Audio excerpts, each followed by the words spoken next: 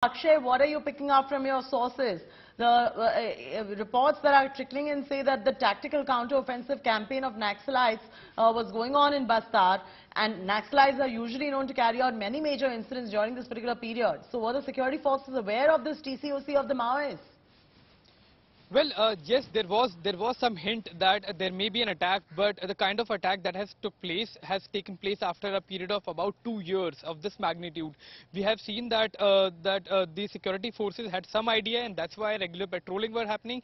And this is where the attack has happened. It has been carried out at a patrolling party of the DRG. Also, this sends a larger message there in the particular local region that these boys, the DRG force, that is District Reserve Guard, that Chhattisgarh is now joining us on the phone line at the moment. First up, reaction from you, Home Minister. What is going on? How did this? How did the security forces skip this TCOC of the Maoists? अभी जो जानकारी मिली है उसके अनुसार 25 तारीख को हमें सूचना मिली कि उस क्षेत्र में माओवादी छुपे हुए हैं, तो हमारे 250 का बल कैंप कोडापर कमल पोस्ट से दक्षिण की ओर अरनपुर थाना क्षेत्र से रवाना हुए थे। मुठभेड़ भी उनकी एक जगह हुई है और मुठभेड़ के बाद जब नक्सली भाग गए तो कैंप वापस आ रहे थे, जिसमें एक टीम जो दंतेवाड़ा की ओर रवाना हुई थी वापस आ रहे थे। उस पहली पार्टी पर अरनपुर दंतेवाड़ा के दौरान 1:30 बजे लगभग पिड़का के पास आईडी ब्लास्ट किया गया है माओवादियों के द्वारा, जिसमें 10 जवान और एक ड्राइवर 11 लोग शहीद हुए हैं।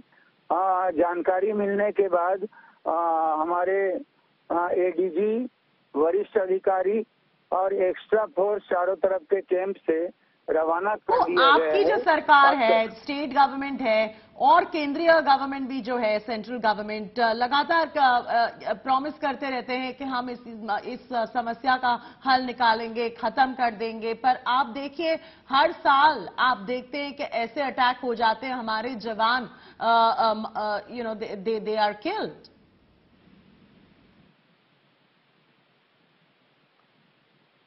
हम लोग पूरा प्रयास करते हैं कि जवानों के ऊपर कोई कैजुअल्टी ना हो, पर कैसे चूक हो गया, कहां पर हुआ, किसकी चूक के कारण हुआ, ये जब वहां से हमारे अधिकारी लौटेंगे तो जानकारी होगी। आज का जो अटैक था वो जो अप्रैल 2021 और 22 के बीच का सबसे वर्स्ट अटैक माना जा सकता है। You had paramilitary personal who were killed, 2 dozen, you have so many that are being killed. आपको क्या लगता है कि ये 2 साल में आपकी सरकार ने कैसी कोशिश की है ये सब समस्या को खत्म करने के लिए? हम लोगों ने हमारे 4 साल के कार्यकाल में इस समस्या के निदान के लिए वहां पर विकास का पैमाना बनाया, अधिक कैंप खोले गए, सड़कों को अंदर तक बनाया गया ताकि फोर्स जाए। पिछले 15 साल में स्कूलें बंद हो गई थी नक्सली डर के कारण, उसमें से 300 स्कूल हम लोगों ने पुनः खोल दिया। माओवादियों को, नक्सलियों को खदेड़ते हुए एक कोने में ले गए हैं। हम लोग लगभग 60% नक्सली मूवमेंट इन 4 वर्षों में कम कर लिया है। अब अंतिम खंडक की लड़ाई की ओर बढ़ रहे हैं। एक कोने में सिमटे हुए हैं नक्सली। हम लोगों ने राशन दुकान वहां खोले, बिजली वहां पहुंचाए। आपको सेंट्रल गवर्नमेंट से क्या मदद मिल रही है इस मामले में? सेंट्रल गवर्नमेंट से भी मदद मिलता है, कैंप में बटालियन मिलता है उनका, सीआरपीएफ का, अन्य दलों का जो अंदर कैंप लगाते हैं, और हमारे जवान भी छत्तीसगढ़ के दोनों मिल करके ही काम करते हैं। केंद्र सरकार के जो एजेंसी है, फोर्स है, और हमारा फोर्स दोनों मिल करके ही काम करते हैं। बट आज के हमले, मतलब अटैक के बाद क्या नक्सल ऐसा मैसेज देने जा रहे हैं कि वो काफी स्ट्रांग है? अभी ऐसे बहुत सारे पॉकेट्स हैं जिसमें वो अभी भी स्ट्रांग है। ऐसा नहीं है, सर्वाधिक नक्सली वर्तमान में मारे गए हैं, सर्वाधिक नक्सली सरेंडर किए हैं, सर्वाधिक नक्सली गिरफ्तार किए गए हैं। अभी आप कल परसों कई 9-10 नक्सली सरेंडर हुए हैं। ये लगातार हमारा अभियान चल रहा है। एक आध जगह पता नहीं कहाँ पे हमारे जवानों से या किसी प्रकार की कहाँ चूक होती है जिसमें ऐसे हादसे करने में नक्सली कामयाब होते हैं और रणनीति उनकी कहीं दूसरी बदल जाती में उनका है। टीसीओसी चल रहा है, ये तो आपको पता होगा। वो इस समय में बहुत सारे ऐसे मेजर इंसिडेंट्स कैरी आउट करते, तो ऐसी कोई जानकारी थी कि ये टीसीओसी होने वाला है माओइस्ट का? नहीं, इस प्रकार की जानकारी नहीं थी। हमारा फोर्स रवाना हुआ था ताकि वह उनमें रिकवर कर सके। अभी आपने आपकी तरफ से from the home ministries and what is your plan of action? मैं बताया ना, हमारे वरिष्ठ अधिकारी और एक्स्ट्रा फोर्स रवाना हो। वो तो इस घटना के बारे में आप कह रहे हैं, ओवरऑल प्लान क्या है इनकी, ये समस्या को खत्म करने का प्लान क्या है? नहीं है प्लान, हम लोग बताते नहीं हैं। अच्छा, आप इतना तो आप आश्वासन दे सकते हैं कि हम ये खत्म कर रहेंगे, क्योंकि हमें सेंट्रल गवर्नमेंट से ये प्रॉमिसेस आती है, स्टेट गवर्नमेंट से ये सारी प्रॉमिसेस आती है। इलेक्शन के पहले सारे लोग ऐसे ही बोलते हैं, पर इवेंचुअली आप देखो अपने सामने अटैक होते जा रहे हैं। आप कह रही हैं कि आश्वासन दे दो खत्म कर देंगे, और फिर आप ही कह रहे हैं सारे लोग बोलते हैं। खत्म करने की दिशा में हम लोग लगातार प्रयास कर रहे हैं और इसमें सच बहुत ज्यादा 60% कामयाबी हमको मिल चुकी है।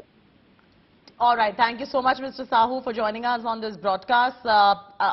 Akshay Dongre is also with us, joining us live. Akshay, time and again, governments, whether it is the state government or central government, says that we will put an end to this particular issue once and for all. But then you have these attacks that take place, proving them all wrong.